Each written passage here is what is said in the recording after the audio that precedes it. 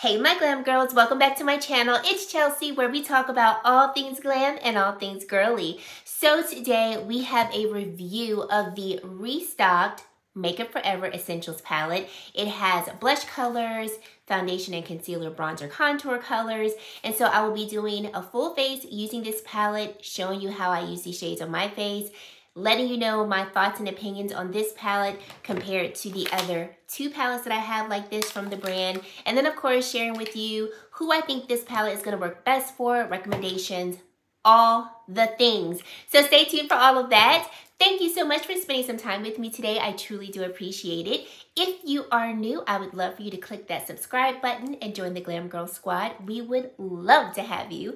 And if you are a returning subscriber, thank you so much for deciding to come back and support my channel.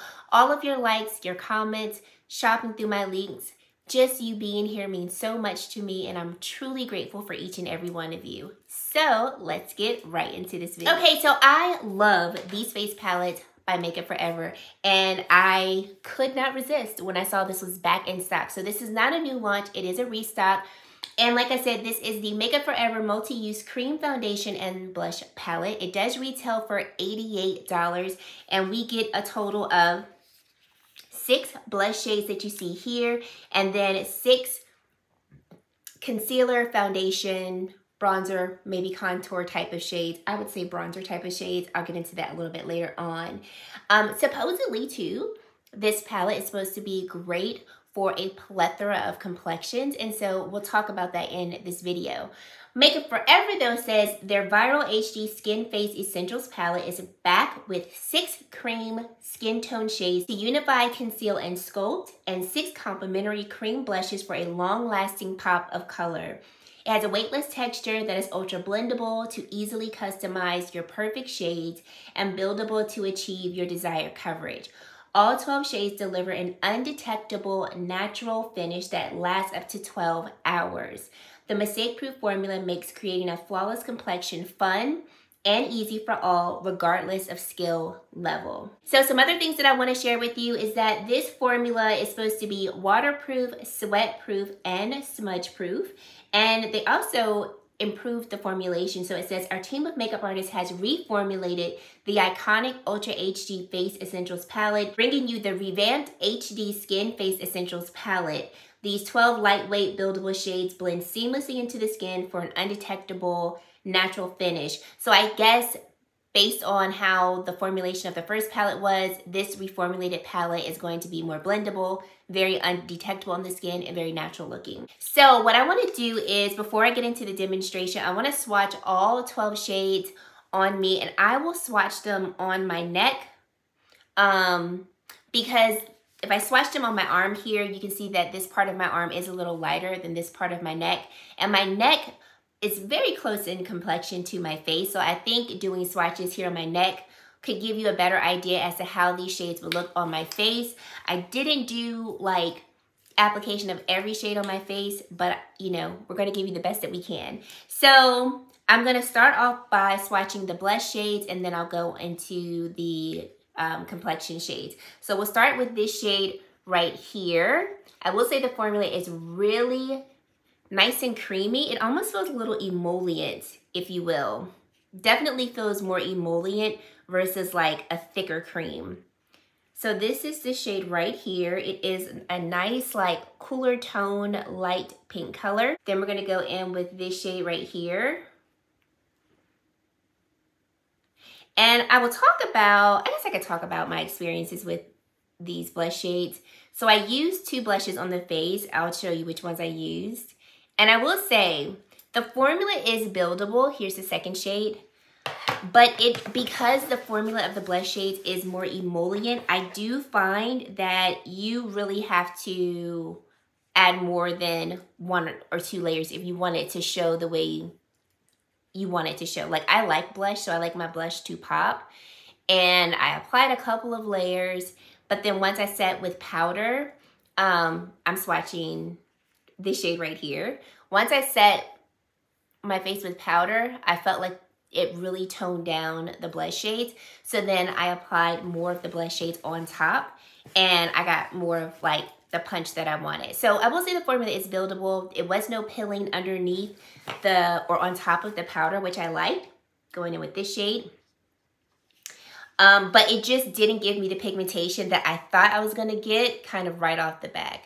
Now this shade is giving me a nice amount of pigmentation without having to do, you know, more than 1 or 2 swatches or applications. These first 3 shades I feel are kind of light, like really light. And then these are the 2 shades that I have actually on my cheeks. So going in with this shade right here, which has a nice pigmentation to it. But even still, and you'll see in the demonstration, I had to build it to get what we see on my cheeks now. And then this is the shade that you see right here. So here are all 6 shades of blush. And I think that these first 3 shades are just going to be very light. Like personally, I would not reach for these 3 shades simply because I feel like you're not gonna really see them as much on the cheek. Not the way I like blush. Like I like blush. I like the blush to be seen and heard. Versus these 3 shades, I'm getting more pigmentation from them. So these would be shades I would reach for more because I'm gonna get more pigmentation. And like I said, I still like the blush that you see on, I did reapply before coming on, and I'll show you clipping what everything looked like at the end of the day. But I will admit, I thought I was gonna get more bang for my buck from these blushes, and I didn't. I was honestly kind of underwhelmed with the pigmentation. Now, based on the description that we read, more of a natural look to the skin, undetectable look on the skin. Maybe this is the actual direction the brand wanted to go in terms of having more of like a cream formula that's more subtle. So if that is what they were going for, then they definitely achieved it with these shades. And I can't complain about that. Just looking at the pans, I thought we were gonna get more punch. Also knowing that this is supposed to be a palette that's supposed to be versatile amongst multiple complexions. If you have a deeper complexion, you're definitely not getting use out of these shades. And even these shades right here, if you've got like a nice, deep, rich complexion, you know, these 2 shades really may not show up on you. You might only have 1 blush shade that could work for you. So it just depends on like what you like in a blush. If you like more subtle blushes and you have, I would say, my complexion or lighter, I think this is gonna be perfect for you. The formula is very creamy and soft, so you can apply it with your fingers or you can go in with a brush if that's your preference. But I do wish we got more bang for our buck, because if we would have gotten like a stronger pigmentation from these blushes, oh my gosh, this palette would have been 100% perfection. Because looking at these tones, I was like, oh, I know I'm gonna be able to wear every one of them and they're gonna be beautiful and I'm gonna just be like using this all the time. And now I'm just kind of like, I don't know. Another thing that I think they could have done better with, and I think this problem probably would have been solved maybe if we had more pigmentation. These 2 shades really just look like 1 shade on my cheek. Like you almost can't see that I have 2 different shades on my cheek. And I feel like I would get the same with these 2 shades. If I put them on my cheek, I don't think you would be able to see a difference at all. So instead of having 6 distinctly different shades, for me, I might have 3 or 4, being honest. Now, if you have a lighter complexion, you probably will see a difference in tone. So for the blushes, I think they are beautiful. I think the formula is great, but this is not going to be a palette for, you know, a plethora of complexions like I thought so. So that's where I'm at with the blushes. Now let's move on to the actual concealer complexion shade. So I'm gonna start with this shade right here and then work our way down. So we've got this shade right here. Now that's nice and pigmented for sure. This is the shade that I actually use for my under eye concealer. Nice and pigmented. I use this shade for bronzer. This shade is much warmer than I thought. I thought this shade was going to be a little more neutral, but it is definitely more warm. Then going up to this shade right here. And then this is the shade that I actually used for my foundation shade. Now these shades are pigmented, like no questions asked. And then this is a shade I also used it for a bronzer, so I'll put this right here. These shades are pigmented. Like you saw, we got, you know, one swipe, a lot of pigmentation here. I would say for these complexion shades, like these lighter tones right here, we see that they are, I would say, a little more, they've got a little yellow in them. So, well, these two for sure have a little more yellow. I feel like this one is maybe our neutral, coolish type of tone, but I would put it in the neutral family. And then this deeper shade right here is going to be more warm. I find that this shade is going to be a little more neutral warm. And then this shade down here, I would put in the cool, like neutral to cool family. So I feel like in terms of these conceal complexion shades here, we do get a nice array of neutral and warm tones for what the palette is. So when you look at this side of the palette, you might look at it and go, I don't see a shade, or, you know, what can I do? And these palettes are made for you to mix and match and do all the things, okay? So if you don't like mixing and matching shades to get your shade, then this would not be the palette for you. So if you were around my complexion, I would say up to a few shades deeper, especially if you have a neutral to warmer complexion, you could then get a little bit of use out of this palette. So for me, I'm not gonna use this shade really anywhere on the face. I don't like my under eye concealer to be too stark. So like I said, for me, this is the shade I would go for, and you'll see in the demonstration, which I'll start playing right now so we can get into that. I started off with this as a all over face shade. I thought this was perfect. Like I was like, this is like almost spot on to my foundation shade. It is beautiful. It didn't look like too cool tone, too warm tone on the skin. I think it was a nice like neutral tone with like a bit of warmth to it.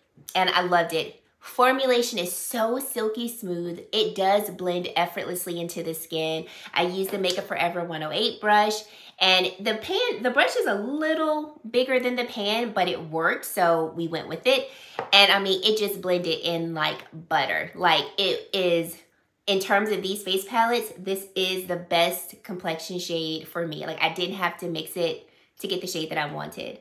And so then I went in with this shade for under eye concealer, and it is like a tad lighter than I normally go for, but that's fine because I ended up just not using a whole bunch of it, and then just kept blending it into the skin. And I used the BK Beauty X Nikki LaRose N14 brush to blend in the concealer.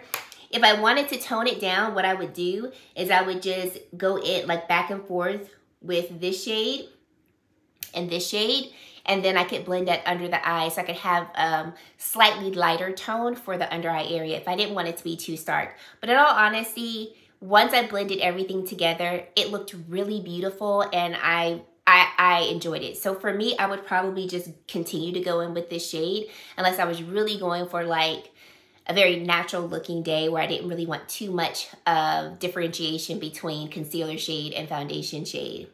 So then after that, I went in with this shade first to see how it looked as a bronzer. And because it's very close to my skin complexion, you almost didn't see it. It looked very natural, like a very natural sculpt to the face.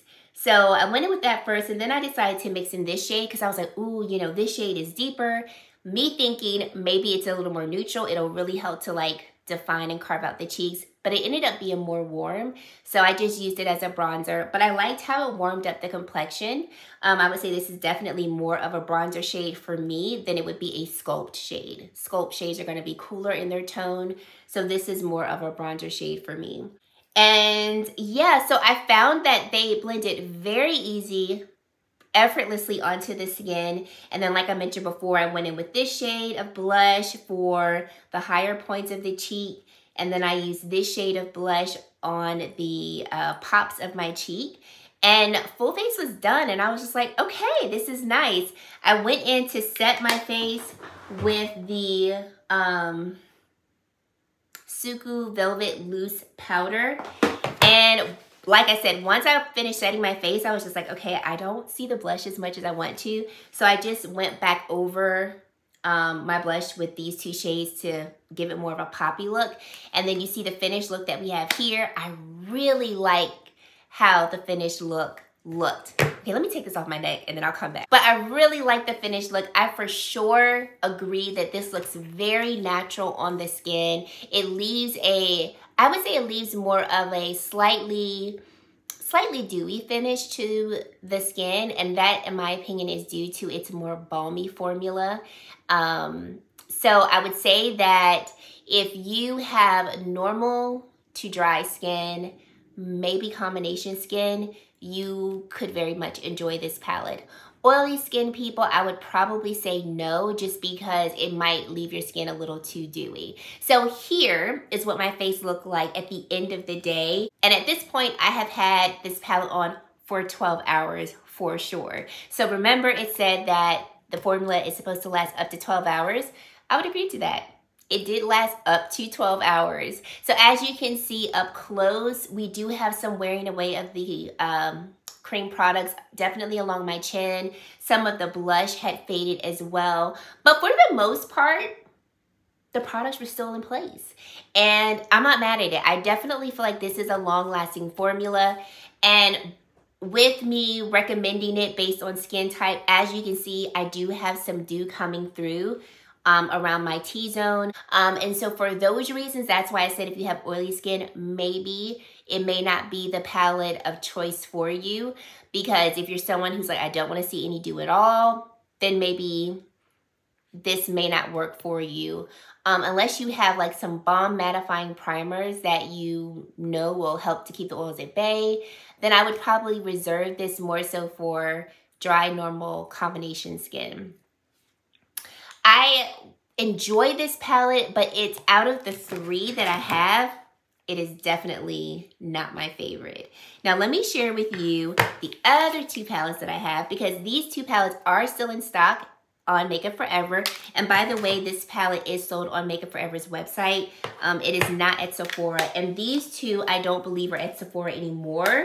So starting with this one, this is the HG Skin All-in-One Face Palette. This palette actually comes in two shades, a lighter shade, and then this is the deeper shade. And so it's a multi-use cream palette that has all you need for a full face complexion routine and a travel-friendly compact. So in all honesty, this is my favorite formulation of the three. And here's why. Number one, even though I have not used it yet, you've got a corrector shade in here, which I have now started using correctors more. So for me, I love that this has a corrector shade. In terms of all over face shade, because these tones are light, I have to mix this shade with this shade to get all over face complexion shade. And then I went in with this shade right here for under eye concealer. We do have like a nice, let me put this up close so you can see it. So I use this shade and I mix this shade for all over face complexion. And then this shade right here is the shade that I use for under eye concealer. I love that we actually have a neutral to cooler tone brown shade, because this is going to be a really great sculpt shade. And then this shade right here, I can use as a bronzer. The blushes show up nicely because the formula is not as emollient. So let me swatch the blushes for you. And one more thing, we get a highlight, a cream highlight. So I'm gonna swatch these two blushes so you can see them. And I'll just do it right here. So we get a little bit more pigmentation. Because they're not as emollient, and my neck is still kind of stained from the other ones, but I like it. To me, I think these blushes last a bit better. I'll also swatch the cream highlight shade in case you are interested. It's really beautiful. So those are the blushes and the highlighter shades. And while we're here, I will go ahead and swatch the 3 shades that I use for the face. I'm not gonna swatch all of them, but all right, so going in with this shade right here. Nice and rich. And then I'll do these 2 shades here.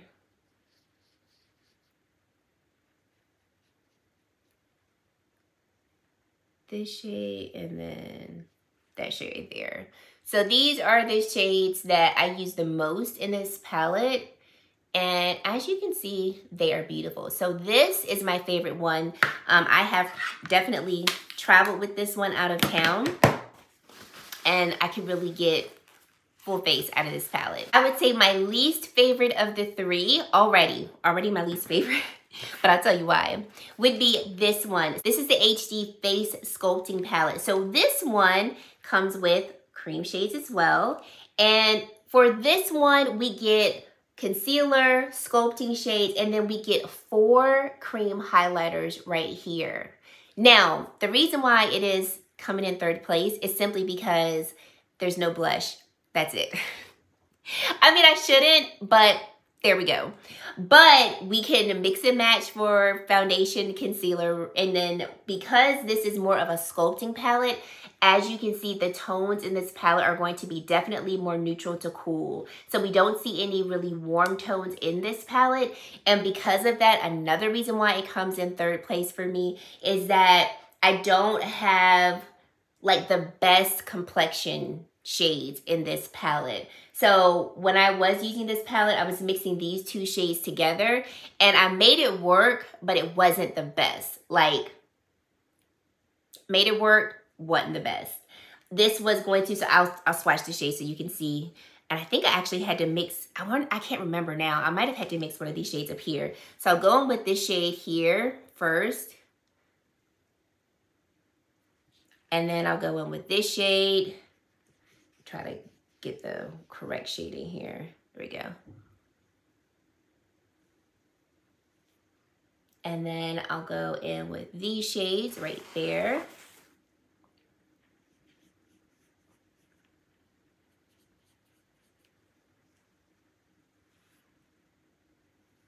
So like perfect sculpting shade. Like, you see how cool tone that is? This shade right here, when I first used it, how did I use this one? I can't remember how I used it, but I was like, next time I use it, I would just use this more so on the perimeter of my face and then go in with this shade here in the center. Well, mix these 2 shades together for the center to have a better look. I mean, like I said, I made it work, but it was a little trial and error at first. And then, like I said, this shade was a really good bronzer shade because it's more neutral. This shade, literal sculpt shade, like literal sculpt shade. And then in terms of the cream highlighters, I'll just swatch those really quickly too. Oh, I didn't swatch this shade. I've used that shade before. Let me get you on over here. I'll put that right there. So there's that shade. I'll swatch the cream highlighter shade. So this shade and this shade. So we got 1 and 2. Hopefully y'all can see that. And then I'll do these 2 down here. This one and this one. I'll just put those right here. Okay, so here is this palette right here. And I feel like this palette is definitely going to be geared towards someone who has about my complexion and lighter. Just because the tones in this palette are just more neutral to cool. And we don't really have a ton of like, or a really good depth shade to really mix and mingle and match to get deeper tones.